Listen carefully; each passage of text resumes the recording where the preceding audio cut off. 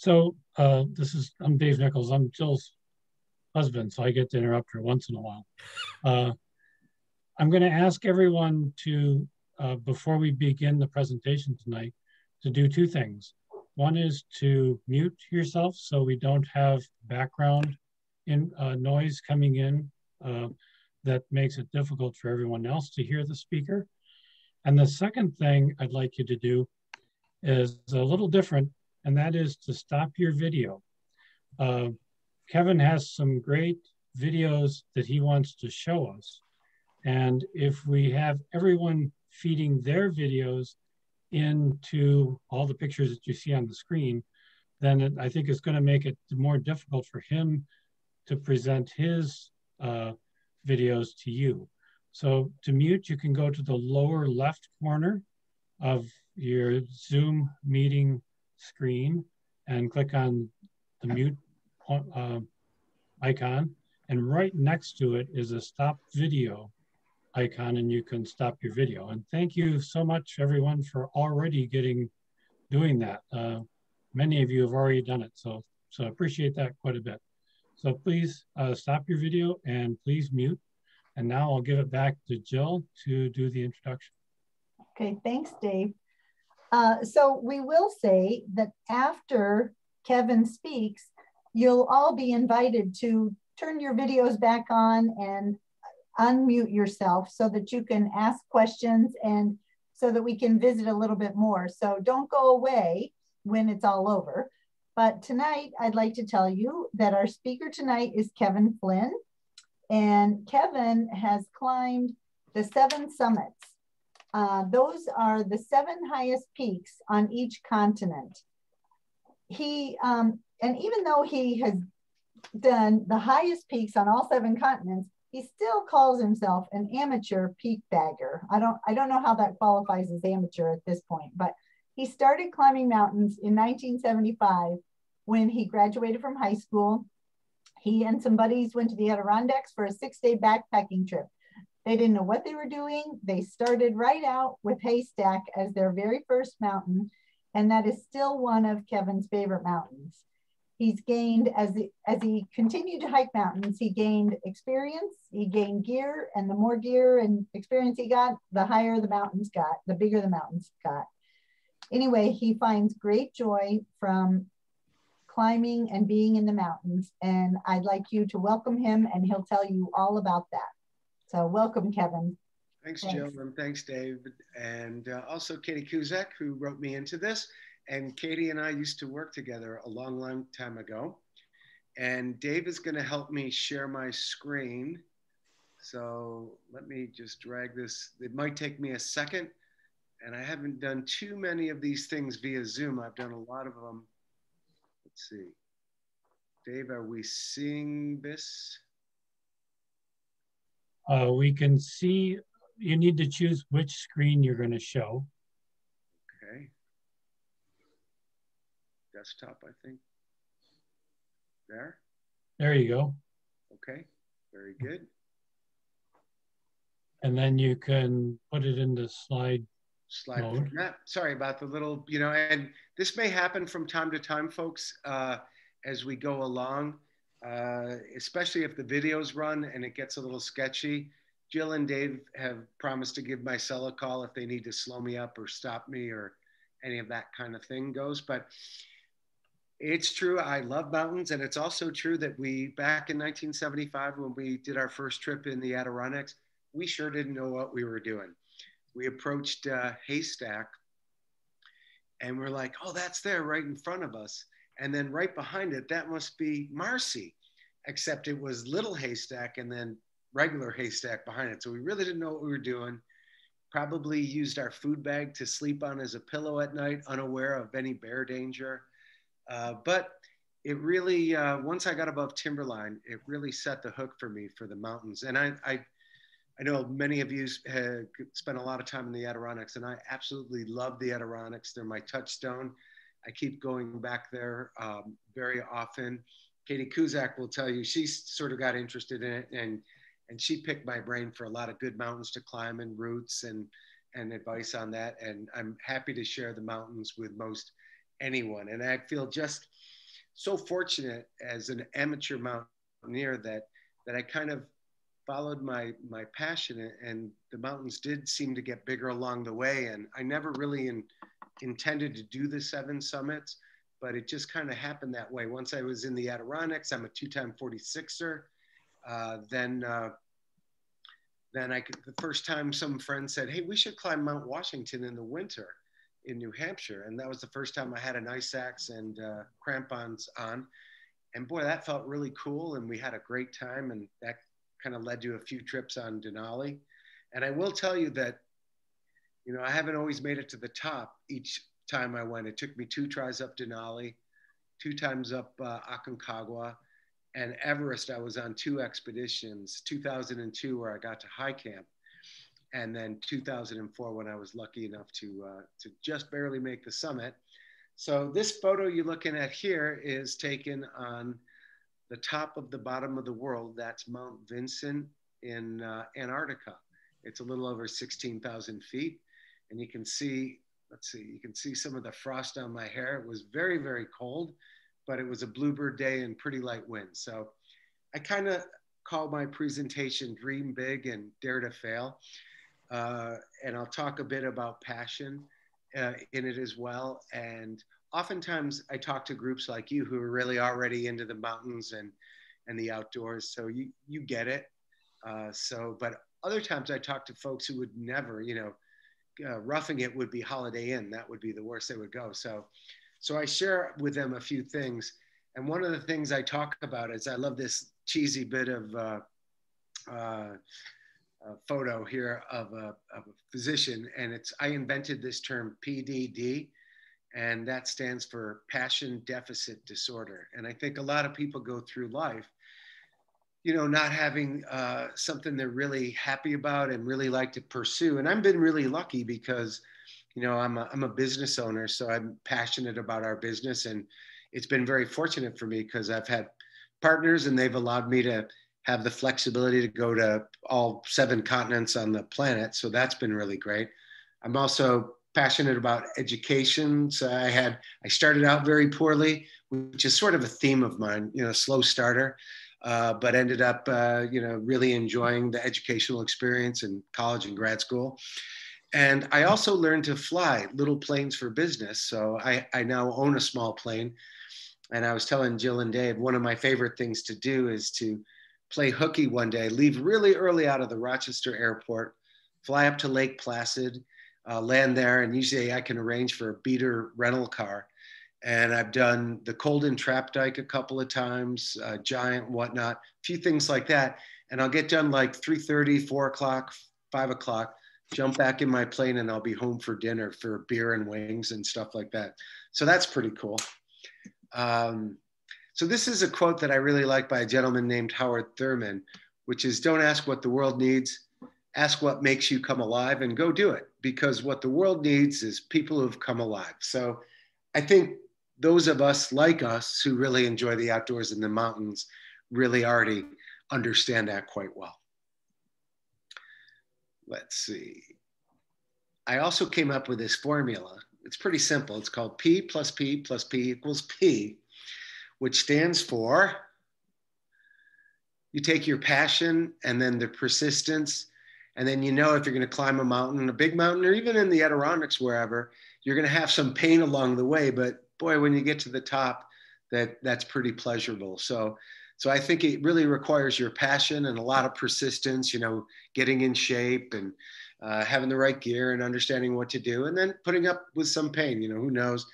It might rain sideways at 38 degrees and blowing at 50 miles an hour, but somehow getting to the top seems to always make it worthwhile. At least it does for me. So this is a clip. I'm just going to kind of take you, I can stop this. I'm going to take you around the world. So this is a quick review of the 7 summits, but there really is an 8th summit, which is, it could either be Kosciuszko in Australia, but some people think Karsten's Pyramid in Papua New Guinea is the 7th summit. So I ended up doing both of them. But this first one, my first big peak was Mount McKinley. And like I said, it took me 2 tries. We're on the summit of Mount McKinley. job. Well done. That was back in '93. The sun is not yet up. Above us, the moon is a crescent shape. We take in the view. It's exquisite. All of East Africa in its pre-dawn glory.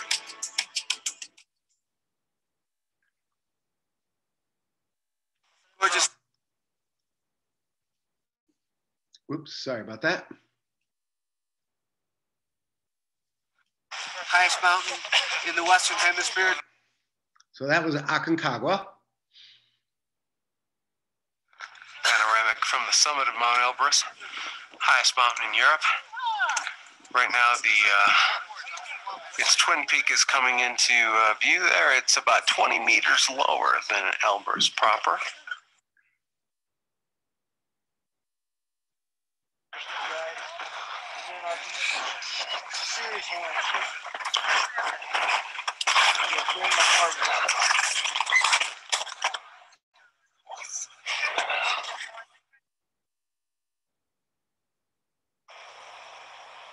So I just stop it for a second. So that's Antarctica.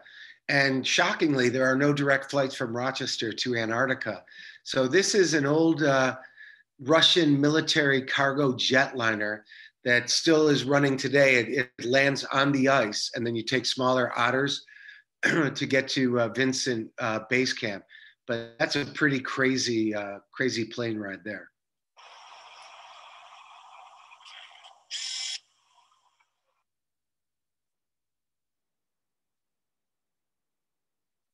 So that's me and my wife on Kosciuszko in Australia. So that was technically my 7th summit, and you'll see me making a 7th summit sign, and there might be a bottle of champagne on top of there somewhere, possibly.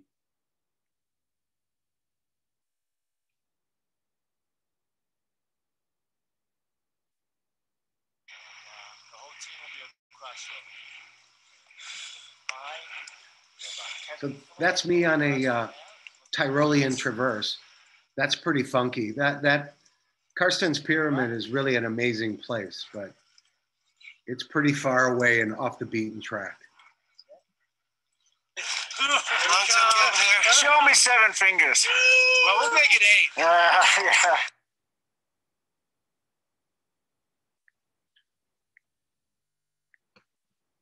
So this next clip, so I'm gonna, this was taken at 2002, right? I know it's just a blank screen right now, but this was in 2002, my first trip to Mount Everest.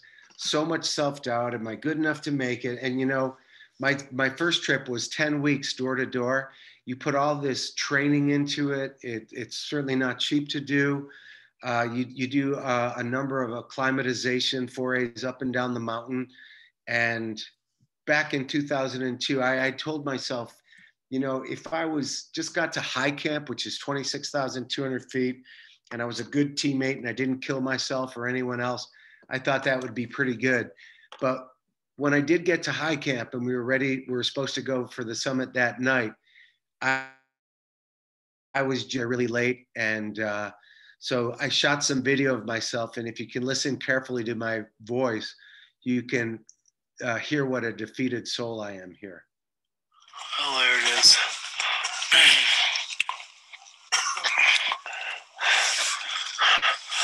This is from high camp. Tantalizingly close.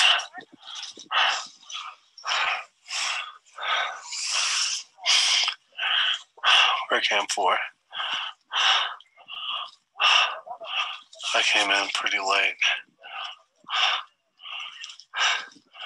I just didn't feel like I had enough to turn around in 4 or 5 hours. Go for the summit. So I'm gonna wait here another night. See if I have it in me to go. If not, I'll have to turn my back on the summit. Which I don't want to do, but safety first. So, not going to lie to you, I was hoping we'd go the next day and it didn't happen. And even though I said all those things, it'd be a successful trip if I just made it up there. Shortly thereafter, I was crying like Nancy Kerrigan in the tent. And all I knew was I wanted to get off that mountain, go home, heal. And I was cured of big mountains forever. I was never, ever going back. And, you know, even though I gave it a decent try, it really felt like a failure. And it's never wrong to turn your back on the mountain if you're not ready. So, I mean, from that part, it's smart decision making, but it's an awful, you know, long way down. It's another 2 days to get back to base camp, another 3 or 4 days to trek out to Lukla, and then fly to Kathmandu, and then fly through multiple places to get back to the States. And when I finally got into LA and I was clearing customs, I ran into a situation where I had to clear the customs. I had these huge, big sacks, you know, cargo bags of stuff. And this overweight customs border dude was talking with me, and he sees that I'm in Nepal for like 70 days or 65 days. And he asked me, you know, what were you doing? Now, of course, if I made the summit, I was like, climb Mount Everest. Yeah. So I was like, well, I was in a mountain expedition. Yeah, which one? Everest. And then he goes, oh, really? So of course they ask, you know, they always ask you a measure of success. So did you get to the top? So I was trying to make myself, you know, seem a little bit better. And I said, well, you know, I got to high camp. It was 26,200 feet after, you know, weeks and weeks and weeks. And he goes, well, how much longer would it have taken you to get to the top and back? And I said, well, probably about, you know, 14 hours. And he looks at me, you know, this overweight guy who probably takes the escalator because the stairs are too challenging. And he goes, yeah, you should have gone for the top, you know, but I kind of fixed it because I wrote a book later and that has multiple chapters in it. And I have a little chapter on that incident, and it's titled Cheese Dick at LAX. So I got him a little bit, I think. So, but the weird thing is, you know, 2 weeks after doing that, oops, sorry. 2 weeks after I got home or so in 2002, you know, well, immediately my wife was Maggie. She's like, hey, I support you. If you want to go back, whatever you need to do. At the time I had two business partners, my brother and a fellow named Ray. And, you know, and though I had been gone 10 weeks, they're like, hey man, if you need to go back, we fully support you. And I'm like, don't worry about it. I'm done with big mountains forever. It's all good. So, you know, don't worry about it.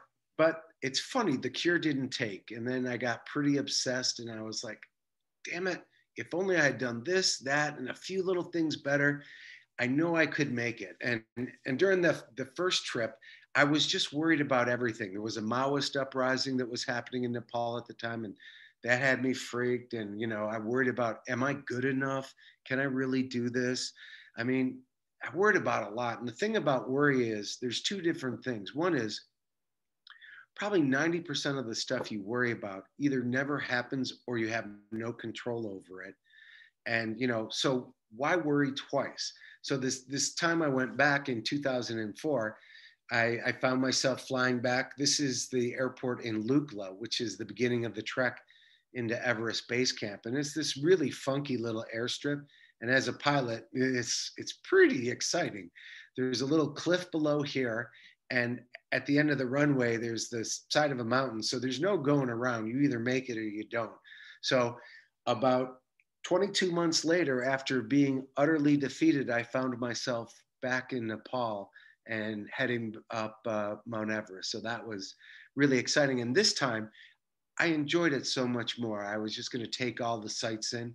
And even just the trek in is about 10 days to get to base camp, because you start in Lukla at about 9,000 feet and base camp is about 17,500. So you got to take your time to acclimatize. But I really enjoyed all parts of it. We climbed 2 or 3 little trekking peaks on the way up just to acclimatize better. Pass through little villages that are cool. Like this is Namche Bazaar, which is the heart of the Sherpa lands through the Khumbu Valley. This is at about, I think, around 10,500 feet or so. Really beautiful place. And along the way, this is Jason Tangway, one of the climbers I was with, and he was flying a kite just out of Pengbo Che. And this brought a lot of the little villager kids out to watch him fly the kite, and he let them take turns flying the kite. So again, just really enjoying it. And this is Ama de Blam in the background, which is a really beautiful mountain. And this is one of the first views that you never really, from base camp, you don't see the true summit of Everest, but basically anyone who goes to Everest Base Camp climbs this trekking peak called Kala Patthar, which is about, I don't know, 18,500 feet or something like that. And from there, you get just a wonderful view of Everest. And this is basically the Southeast Ridge, the South Summit, and then the Knife's Edge Ridge here, Hillary Step somewhere around there, and then the final summit. But it looks pretty funky from that angle. And it's one of those, oh my gosh, we're gonna do that? But yep. So I found myself back at base camp. And one of the things you do at base camp, this is a puja, an altar, a chorten, or yeah, I think so. And, but you have a puja. A puja is a ceremony. The Sherpa people are amazing and wonderful, but they're all Buddhists and quite religious. And so before any expedition can start, a puja ceremony happens. A Buddhist monk hikes up from, lower village, and you have to kind of basically bless the trips. You put your crampon in there, up there, and ice axes and things like that. So you want to have an auspicious and good puja. So you'll hear some of the singing and chanting. There's the Khumbu ice fall in the background.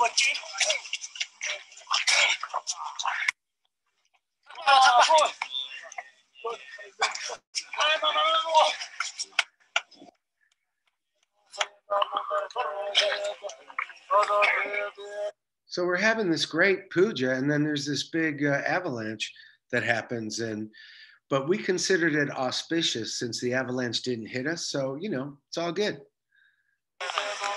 And after the puja gets on, that's when we start the climbing. And as probably most of you know, you can't just go all the way up to the top without acclimatizing your body and getting used to the lack of oxygen at higher elevations. So this is the route. So from base camp, we'd go through the Khumbu ice fall, base camp being about 17,500 and camp one being just about 20,000 feet. Camp there for a couple days and then go up through the Western Khum and go to advanced base camp at about 21,300 feet, camp for another, sleep for another couple of nights, and then come all the way back to base camp, spend 5-6 days recovering, then make another foray, go up to camp one. Whoops, sorry, that cursor moved on me, but then go back up again.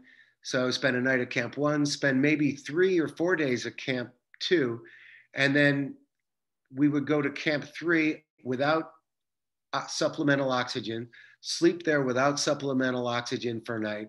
Then the next morning, wake up, climb up a little bit higher to try and get more acclimatized, using the oxygen, supplemental oxygen, to make sure we got it all dialed in. Sleep another night up at camp three, come back down to camp two, and then all the way back down to base camp,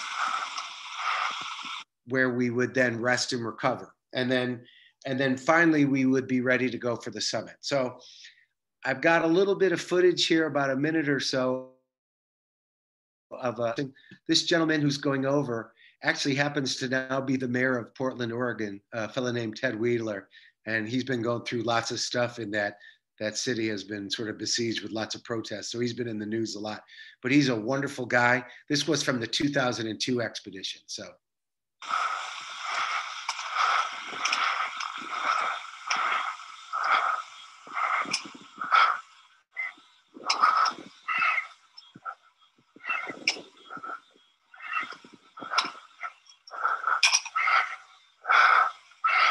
Nice job.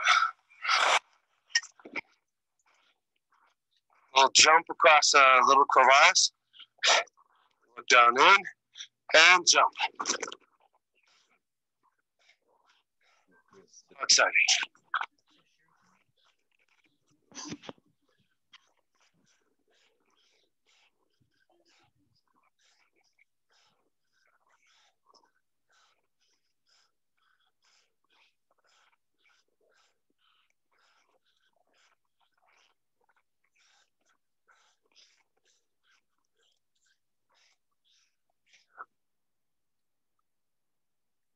So you can hear the heavy breathing, and that's just through the Khumbu Icefall, and that's just slightly under 19,000 feet. But the Khumbu Icefall is both, it's absolutely gorgeous. It's a fun climb, but it's also really scary because it's basically, an icefall is a frozen waterfall that is moving like 2 or 3 feet a day. And there's often these giant ice towers and blocks as big as a garage or a railroad car that could tumble at any time. And it's a pretty dangerous place. So, whoops, it's texting me. And so this next shot here is from Camp 1, and you're looking up at the Western Khum right in here. And this is the Lhotse face. This here is the yellow band. Camp 3 is right around here. Camp 2 is right around here. And then you climb up over the Geneva Spur. That's high camp at Camp 4. That's the ridge you climb. That's the South Summit, and then the true summit. And people always ask, well, how cold is it? Well, it's both. Sometimes it's always extreme. It's either too cold or sometimes too hot. In this area here, it got really, really hot. And I'll also tell you, one time as I was coming through the Khumbu Icefall, on my way down, we were a little bit late, and so the sun was out. And with all that heavy breathing we would do, our tongues were exposed. So you could see, so the tip of my tongue got actually sunburned. That's how hot it was. So it's a world and a land of extremes. This next one, I think, is of some storm footage from 2002, lest you just see all nice weather. This is Kevin. We're getting wailed on by the wind really well. Tuck is out trying to build a rock wall in front of his tent, or else he's going to lose it.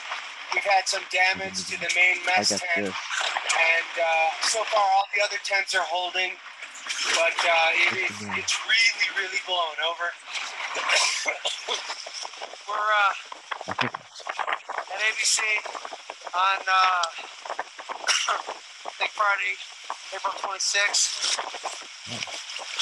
The wind is howling. We've lost a couple well, our mess tent's kind of in tatters. We haven't lost any tents, but we are working it. It is really, really rocking. This is Kevin. We are working it. It is really, really rocking. Okay, so that storm lasted about 30 hours and maybe, I don't know, 80-mile-an-hour winds, if not more. And again, that was at Camp 2, if I didn't say. And that was quite the experience. And I slept or didn't sleep all night because I had my back up against the wind, against my tent poles, hoping that the poles wouldn't break, because that would have been pretty unpleasant. But we made it through the night and it worked out. So this next shot is a shot from Advanced Base Camp, about 21,500 feet, zoomed into the Camp 3 and then pulling out. And then I'll tell a little story as we go along.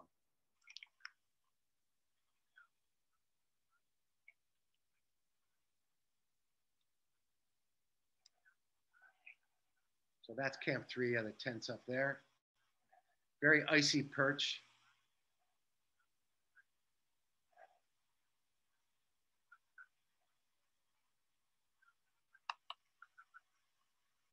So in 2002, on my trip there, we went, we were doing our final acclimatization foray, and we were going to spend a couple nights up at Camp 3. So we climbed up the Lhotse face, which is very steep and very, very icy, and you're clipped in with on fixed lines with an ascender, and then also a backup safety carabiner as you pass over the anchors of ice screws and snow pickets on your way up. And we got up there in about, 4 or 5 hours. And Camp 3 is a desperate little perch. And as soon as we got there, the winds kind of came up. So we spent the night there without oxygen, and it was just howling. The next morning, we wanted to come down, and visibility was really, really limited. It was snowing, it was bad. But so we hemmed and hawed about what decision to make. So we finally decided that we would give it a try. And there were just 3 of us up there. That guy, Ted Wheeler, another guy, an attorney from Waco, Texas. And we got out of our tents at about 2 p.m. Ted and I started down, and almost immediately thereafter, we committed to going down. Stuart stayed in the tent because his hands and feet got really cold. And so we were fighting our way down, and we had really good walkie-talkies, and we're talking to base camp. And they said, well, you know, you and Ted, Kevin, you guys, you go down, we wanted to get back down to Camp 2, and Stuart, you stay up there. But any event, it was really, really desperate. We were making decent progress. We probably descended about 1,000 vertical feet or so. And then one of the fixed lines had just buried itself in an avalanche underneath the ice, and it was really blowing. So we knew right away our best decision was to go back up. So we had to regain Camp 3, and it was getting close to dark, and everyone at base camp is listening to us. You know, it's like, hey, they're going to get back there. They're going to be okay. So we were that day's entertainment for a lot of folks. And we did get back up there. We you know, sucked on some supplemental oxygen, and that was good. And so the next morning we got up, and there was only one other group. There was a British dude and someone from the Czech Republic. And it was still windy, but it was clear. And so we all decided to go down. They left first. They weren't really part of our group. So they left about 10 minutes before us. They said, hey, we'll see you down there. And as we were just out of the tents and making our way down, we got a message on the walkie-talkie that there had been a fall on the Lhotse face. No reason to believe that it's survivable. So one of those two guys, a British man named Peter Liggett, must have missed a knot or something, and missed the fixed lines and fell to his death. I mean, once you start sliding, you bounce. And we were told, you know, steel yourself, because you're going to see evidence of the fall on the way down. And there was kind of a blood and tissue trail. And he ended up in this bergschrund down there. And so that was very, very sobering. You know, at any time, you know, something can go wrong. So you always have to be really on guard and really careful. So this is a shot of what the tents look like at Camp 3 at about 24,000 feet. Again, you want to be clipped into the fixed lines here if you're going to gather snow, or you're going to take a leak or do whatever. So that is just not a place you're going to be able to fall. So at this point, I think there's a video coming up of my really good friend, Brian Sheedy, who we were what was called non-guided clients on this, but there were 5 of us going for the summit. But even though we were non-guided clients, we had tremendous Sherpa support, really, really great logistics and all that kind of stuff. So this is, if I'm not mistaken. Well, you probably can't hear me very well. This is my friend, Brian. This is from the tent in Camp 3 at 24,000 feet. And Brian is going to explain what our plan is. We are now on our summit run in 2004. So this is our plan. We're at 24,000 feet. Now, so I'll take this off for just a little bit. But we're breathing some sweet O's here. And we're on hopefully our summit foray. And we're at 24,000 foot. And we've got both of us are connected to the same bottle, both Kevin and I. And we're both breathing 3/4 of a liter of oxygen.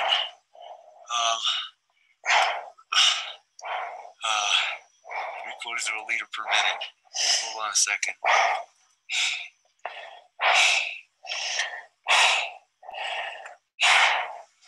That feels pretty good.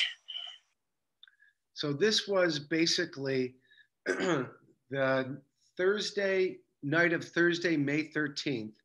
And this is really right after this night is when the climb really starts. So the idea is get out of the tent as early as possible and get up to high camp at 26,200 feet by 1 p.m. the next day. So that's Friday, May 14th, I think. And last time I was late getting out of the tent. My goggles fogged up. I was slow. I didn't pull into high camp until like 4:30. So our goal is to get to high camp by 1 p.m., hydrate, rest, eat as much food as we can at 26,200 feet, even though you don't feel like eating.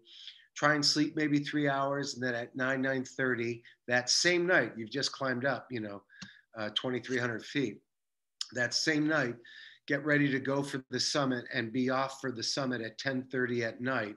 And then hopefully that Saturday morning by 8 or 9 a.m., get to the summit, tag it, and get back down with lots of light to spare. At least that's the plan. So, and that worked out. Well, you probably.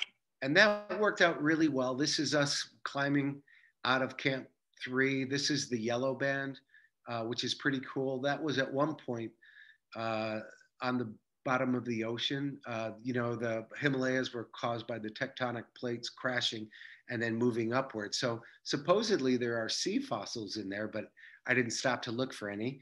But made good time up to Camp 4, and the weather was good, so that was great. So this, I'll just stop it real quickly. This is me shooting that same video that I started with when I was so bummed out on my failed trip in 2002. So this is me basically shooting that same video and then a little flashback to 2002 and then back again to 2004. And if you can listen to my voice and the difference in it, I think you can hear that I'm doing better. This is a look outside of our tent from high camp. It's a little breezy. It was a little breezier when we got here, so maybe that's boding well and that the winds will diminish. And looking forward to getting this underway. Pretty awesome after all this time to be right on the doorstep. And for me, wow, what a difference. From high camp. Tantalizingly close.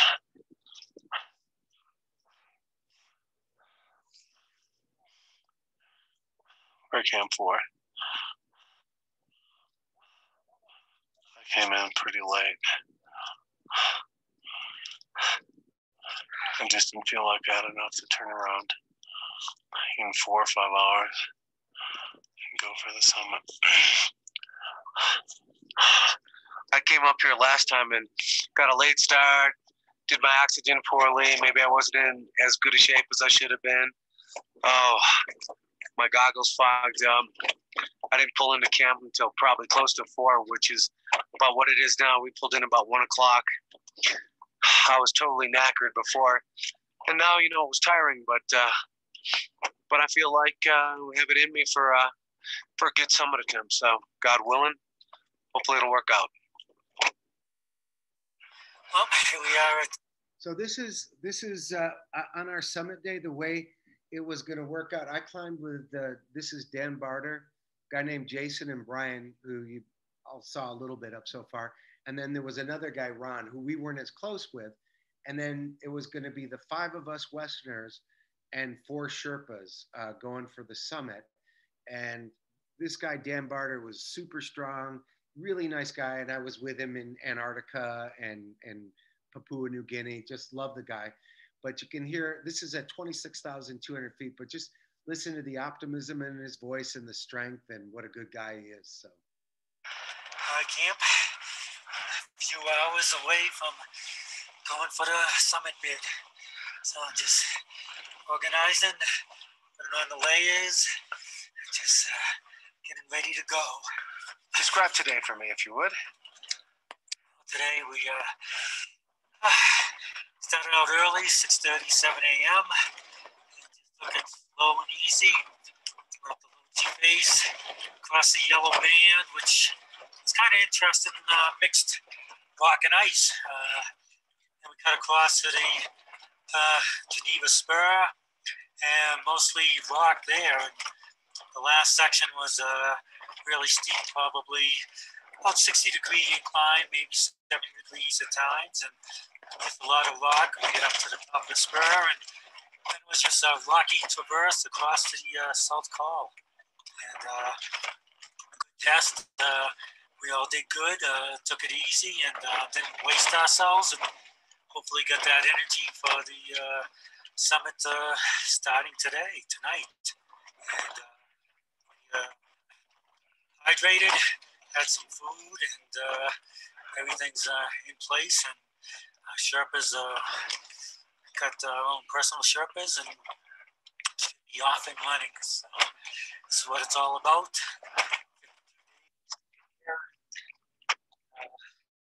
Feeling good, spirits are good, body willing, weather willing. We're gonna be there tomorrow. Right on. So yeah, you might not have heard it because the wind was blowing a little bit, but I think he said 53 days to get to this point. So it does take a long time. And then it's really funny because you spend all this time and it's like, oh my gosh, but then time becomes really compressed when you go for the summit, and it becomes a very, very valuable commodity, does time. So this is a video now of me at that night when we got up, and you know, you never know what the weather's going to bring. So here's what I said. well, here we are at. All right. It is the night. It's about 25 after 9, May 14th. We've just been rousted by our Sherpas, given some hot drinks, and this is to be our summit night, although it's pretty windy out. So we're not sure if we're just going to, right now the plan is to hydrate and eat some food, be ready to go, and at 10:30 we're going to make a decision as to whether or not we'll go for the summit.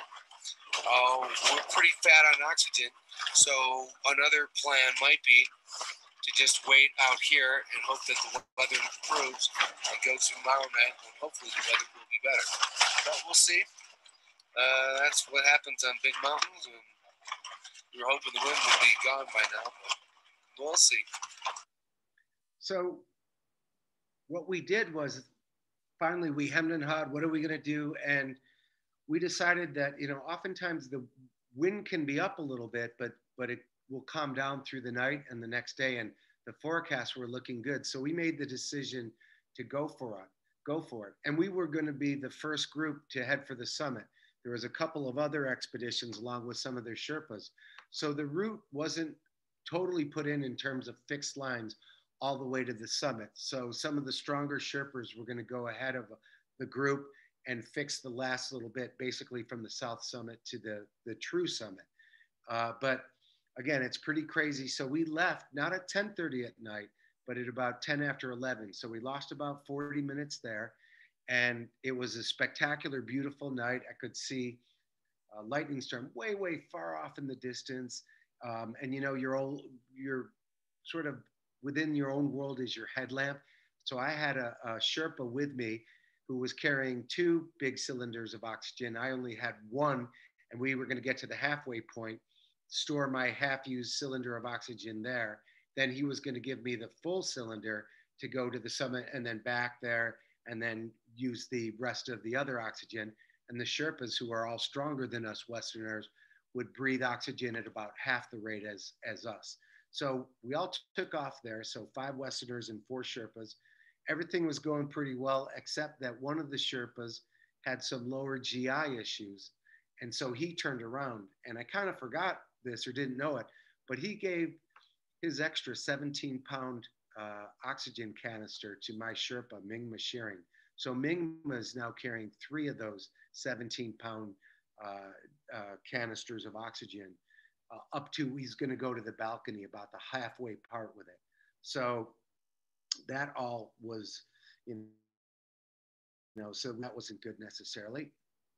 So we get to this place just about at sunrise, which is just a little bit lower than this, where my cursor is, called the balcony. And at that point, another Sherpa, his oxygen bottle malfunctioned. So he went down. So now we were left with just 2 Sherpas and the 5 of us climbers. But we had we had enough oxygen to go for it, and the weather was perfect. This photo was taken by someone from Lhotse some years ago, and I just really like it because it shows the route. And basically, the balcony is, I think, just around here, or maybe right here. And then you can see the trail up here. That's the Southeast Ridge Trail. That's the South Summit. You climb there. You go over to here. There's the Hillary Step, and then the last bit there. Whoops, sorry. Sorry, my cursor's betraying me a bit. So a little close up here, And you can see some of the climbers along this ridge. But the thing about this ridge is you just keep going and going. It's 1 foot in front of the other. And oxygen, supplemental oxygen only brings you down another 3,000 feet. So you're still moving pretty slowly. And your mental acuity isn't always at your finest. So we're making progress. And I know we need to be at certain places by a certain time, or else we're going to be in trouble. And so here's another shot. So somewhere around here or so, I realize we're not quite to the South Summit yet. And to go from basically the South Summit to the summit and back is about a 2 to 3 hour round trip. And so I check my watch. It's a nice Sunto with altimeter and all that stuff. And it's 10:30 in the morning already. And I'm like, oh no, we're really, really late. This isn't going to work out. I'm trying to do my math in my head. And I say to Jason, who I know is a really good, strong climber, I go, hey man, are we okay on time? He's like, yeah, we're doing okay. And there was also a little bit more of a delay because of some of the fixed lines weren't in, and one of the Sherpa teams didn't show up. So they had to cut out old fixed ropes from before and refix them. So again, we lost a little bit more time. So I'm like, wow, 10:30. And then Mingma Shearing, who is my Sherpa, I say, Mingma, are we okay? And he's a very shy voice. Yes, we are fine. So in another 10 or 20 minutes, I look at my watch again, and it's still 10:30. And I'm like, wait a minute, except that I'm an idiot because it's an altimeter watch. What I'm looking at is the actual barometric pressure, which is about 1/3 of what it is at sea level. Normally, the barometric pressure is like 3000, 3032, 29 or 0.92. So I hit the little button, and it's all of a sudden it's 8:07 a.m. And I go, hey, we must just be able to climb this sucker. And that's once you never see the true summit of Everest until you get to the South Summit. And man, it's kind of intimidating because this is really steep down here, and it looks like it's a long way away, and it's pretty exposed. So this is a shot of me going up that ridge, and in the yellow right behind me is Mingma Shearing. And this is Makalu in the background. That's the 5th tallest mountain in the world. And now we're getting above it. So I'm like, pretty sweet. And this is Karmarita, also another awesome Sherpa. And so another great shot of just looking down. In fact, that's on the cover of my book called Mount Everest, Confessions of an Amateur Peak Bagger. I'll put a plug in for there if you want it. It's available on Amazon. So anyways, and this is finally the view from the South Summit. You have to descend down here. You see the fixed line, and you see some climbers up here. And by the time I got to here, I started feeling really tired, but hell, everyone's really tired at that point. So I got really, really slow going down here, going up, and I got to the Hillary step and climbed that okay. And by the time I got to here above the Hillary step, I'd always heard, oh, now you got it. It's only like a 10-minute stroll to this summit. And I knew it was getting a little later in the day. And I did one of the stupid amateur things that, you've probably heard folks in the Adirondacks do, where they go, hey, how much farther to the top? And I couldn't help myself. I asked Mingma, and he said, well, only 10 minutes more. But I was so tired, but I still just kind of like a zombie. I carried on. And it took more like a half an hour to get to the true summit. We didn't get up there until about 2:10. And by that time, my teammates were already heading on the way down. And they're like, hey man, it's getting really, really late. So I knew it was late, but we made the summit. And, after all this time, it's so awesome. You always think about what can you do for like a great summit shot and look so cool on the summit. So that's me on the summit. You can see my lips are almost blue, no smiling. I did take a great shot of Mingma, who's only about 5'4", but he looks like he's about 6 foot there, and he's so unbelievably strong. So the weird thing that happens, and I don't have really many photographs on the way down, is people go, what's it like to stand on the summit of Everest? And I'm like, I wouldn't know, because I was so tired that I just sat down there. And the only thing I could think about was, snap a few pictures and just try to get home and get down. And so I thought I'd be better on the descent. And it was just like someone had pulled the plug on me. And I was so slow, and I got to the Hillary step where it's a couple of just rappel down a couple of little wraps down there. And I was just about to the bottom of it where I missed my step and I got turned upside down basically. And I was hanging upside down. And it took me an attempt or two to kind of right myself. And that didn't quite work out. And I'm like, oh, this isn't good. But again, you know, I should have been really scared, but because you're, you know, little lacking oxygen, finally, you know, Migma comes to my side and he cuts some of the ropes I'm tangled in. And he helps me get back my bearings down there. God bless him. And we go along that ridge. And then I looked that we got to climb back up the south summit. And I'm like, you know, Migma, I'm just going to bivouac here. So I radioed down to base camp and I told them my plan. They're like, dude, not a good idea. Do you have any meds on you? So I had nifedipine, dexamethasone, and Diamox.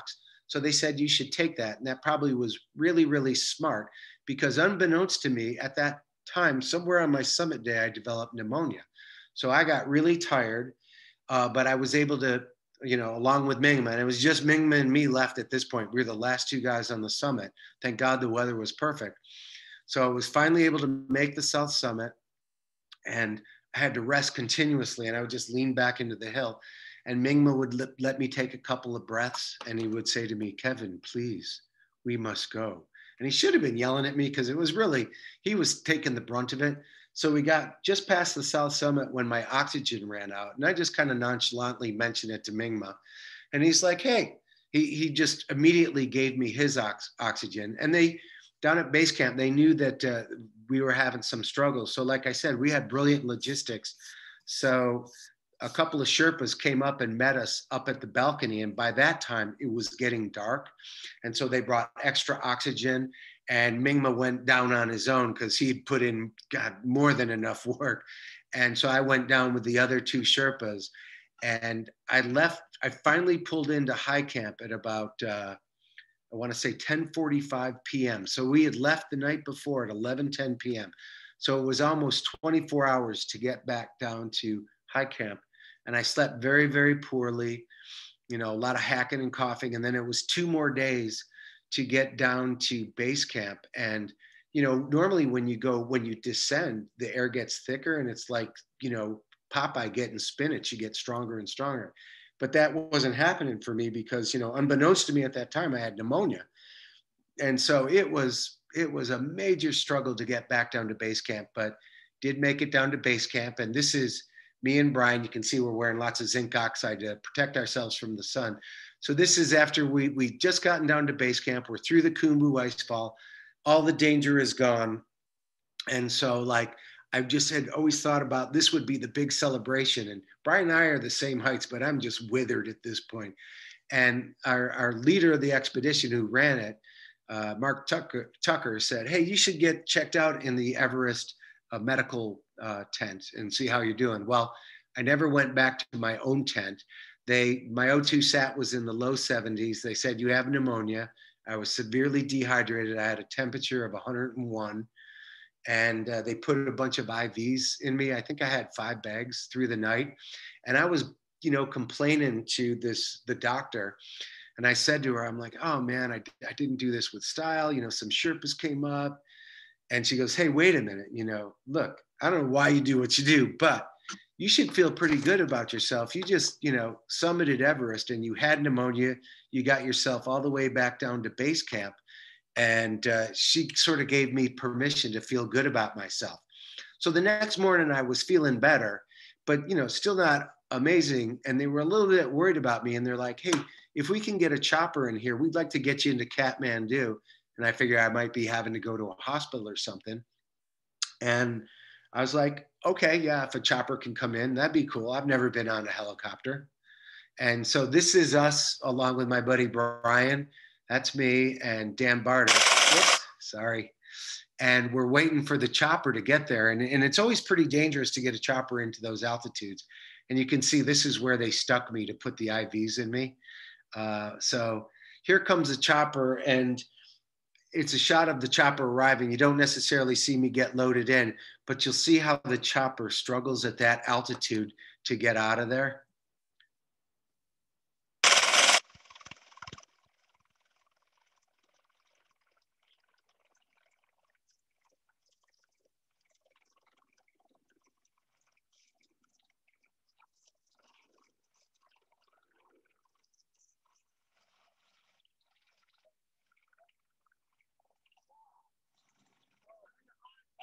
Oh yeah, you see that? Right on the edge there. He just barely got off the ground. That's second double bag almost put him over. I think you were right at the limit there. Woo! So that was a really cool way. Instead of doing the 3-day trek out, the chopper took me directly to Kathmandu, and there was a car waiting for me.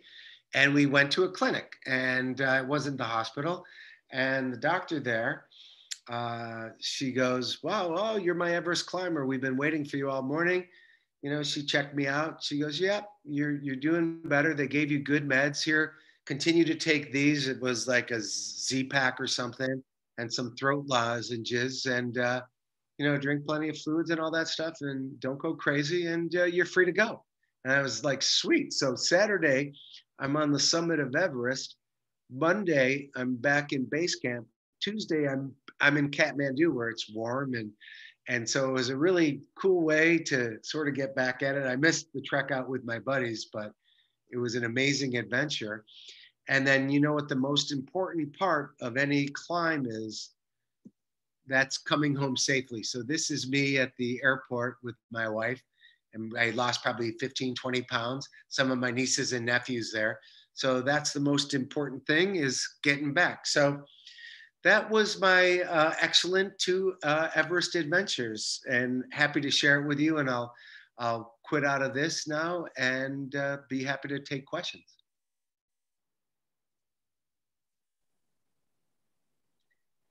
So you can feel free to unmute yourself and to start your video again.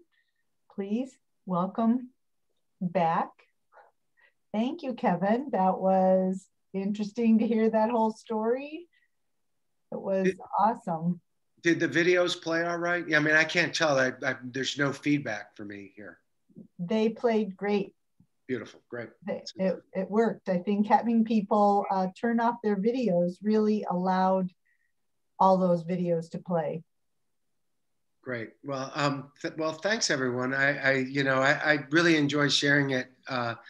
That story. There's so much more to it that, you know, I can't really talk about an hour. But there's just such great camaraderie and folks who were so good to me during all of my trips, and you learn a lot. And I felt so blessed and fortunate to meet so many cool people and to go all over the world. So, like I said, happy to take questions and whatnot.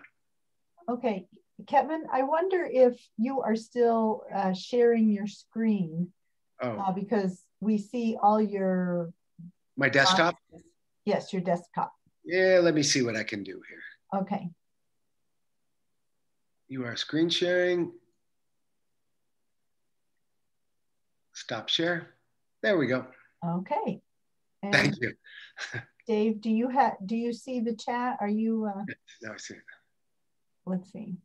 Yeah. How long was each oxygen cylinder good for? That's a good question, JB Fletcher. But you asked it to everyone, so someone else can answer. No, just kidding. Back then, and I don't know what the deal is now, but there were basically 2 kinds. There are these Russian ones called Poisks that were smaller and much lighter. And then the ones that International Mountain Guides, and that was the group I went with, were much bigger. And they were 17 pounds, and they held basically about 10 hours worth of oxygen at a flow rate of 3 liters per minute. So we were figuring you'd have 20 hours worth of oxygen for the summit run, having 2 cylinders. But so there was a pro and con. The pro is you got quite a bit of oxygen versus a Poisk cylinder, but the con is it's still 17 pounds, you know, so it's a little bit heavier. Could you tell us a little bit about how you trained to prepare for this? Yeah, I probably, and again, one of the great things about mountains is that if you want to do, you know, be a good chance for the mountains, it really forces you to train and to train hard. And so, well, both Everest trips, even though I said maybe I could have trained better on that first one, I trained really hard. I was strong enough. I wasn't mentally tough enough. The mental toughness is really hard. You know, they say that the SEALs say there's a 40% rule. You know, when you think you've hit your max, you still have 40% more to give or something like that.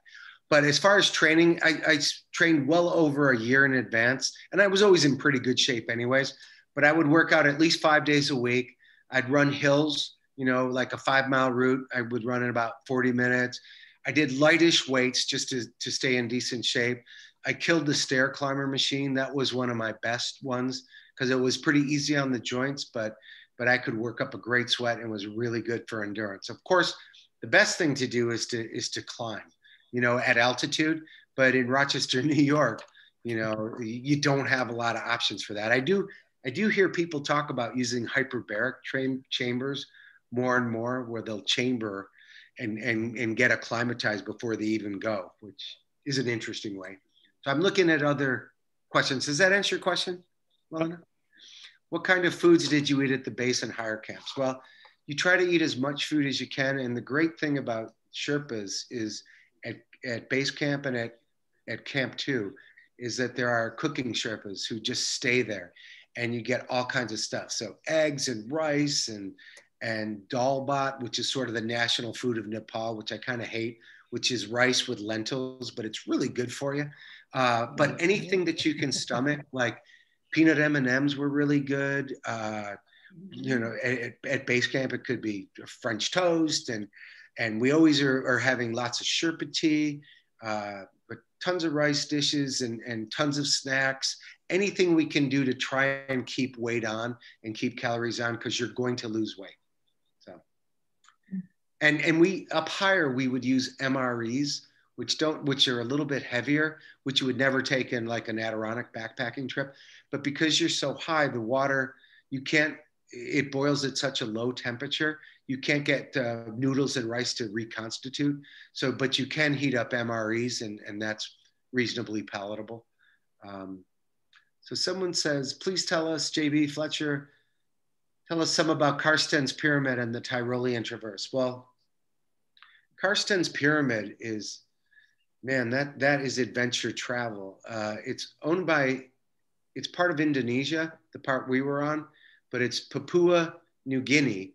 And man, it's the land that time forgot. And to just get to base camp on Karsten's Pyramid, the old days, you used to trek through crazy villages and through mud and whatnot, but it's not always safe. And cannibalism and headhunting is not that far removed from there. And the law basically doesn't extend to those places anymore. So it can be dangerous. So we did a helicopter going to base camp. And we landed at about 13,000 feet, which is pretty high without acclimatization. And we stopped at a little place along the way. And that village was funky and it was scary, and more scary on the way out. We were afraid that we weren't going to get out of there. In fact, we left without our gear, and later we got it back, but it was really, really funky. That could be a story for another time of itself. But the Tyrolean Traverse is pretty cool because Karsten's Pyramid is a big rock wall climb. So it's pretty steep up. And then you get this very airy knife's edge traverse that takes you to the true summit, a little over 16,000 feet. And the Tyrolean Traverse is just stretched out across this gap. It's about 60 feet down to the ridge, and then about another 1,800 feet on either side, all the way down. So you are really out there, but you're well protected and you're hanging from your sit harness, but it's like, damn, we're not in Kansas anymore. But it's pretty airy up there. It was pretty cool. So how would you rank the 7 summits in terms of difficulty? Well, technically, Karsten's Pyramid is probably the most technical. Everest is the hardest because it's so long. Technically, it's not super hard mountaineering. I mean, you have to pay attention, and you can certainly fall and die in lots of places. It's not as hard as K2 or anything like that.